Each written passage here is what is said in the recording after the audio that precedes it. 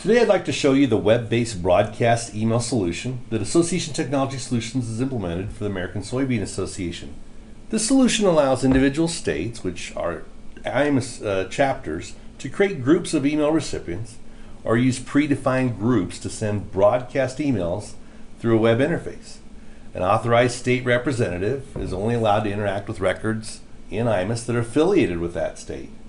The solution allows for the headquarter office to log in, which is what you see here, or allows for individual chapters to log in individually with their own permissions. Using WYSIWYG Editor, states can author email messages to all their members. It does allow for recipients to select the recipients, author the emails, and deliver those emails. Optionally, we could create activity records for each email that goes out. What I'm going to show you here is I'm going to log in as the administrator for the national office. Oops, spelled that.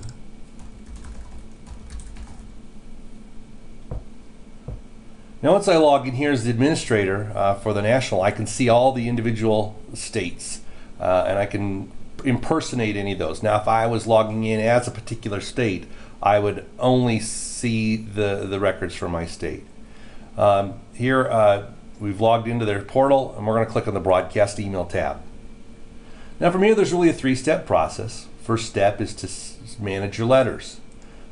You can look at existing letters and just select those. You could edit a letter or you can create a new letter. As an example, if I was to edit the test letter and take a look at that letter, you can see we've got a full what you see is what you get editor here.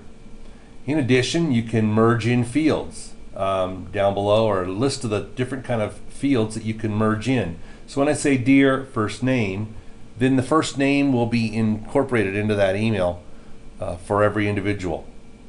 You can put HTML code in here. You can font, bold, change the color, insert graphics, all that kind of good stuff. You can do it in a design mode or HTML mode, and you can preview that. Once you're done, you can name the letter something different. So in this case, I pulled up test letter. I could make some modifications to it, save it as test letter 2 if I wanted to, and finish. So now I've selected my letter. Next thing to do, I'll go ahead and select the test letter, is to select what people receive this. Now, automatically, we provide for some predetermined groups. That would be perhaps all members, all associate members by each member type, all committee members on a particular committee. These are predefined. Or you can come down into the custom selection and pick different groups of people and name those groups. For example, everybody, and these fields can be modified by ATS. Maybe everybody with a specific member type with the last name of Johnson. Maybe everybody with a paid through date. Custom demographics, in this case, people that have between 0 and 99 acres of soybeans is an example. So lots of different criteria here to select people. Once you create that criteria, it will tell you how many people are in that group. In this case, I'm going to select one of the predefined groups. I'm going to just send a message to the lifetime member. Now you'll see here there are 16 people in that group, only 9 have email. So we're going to go ahead and select that group. That's the second part of this. So now that I've managed my letters, I've selected my group, now I can send an email to those people. Now on the email, a couple things you can do here. We can set the from address, so it could be from info@myorg.org. We can set the subject line.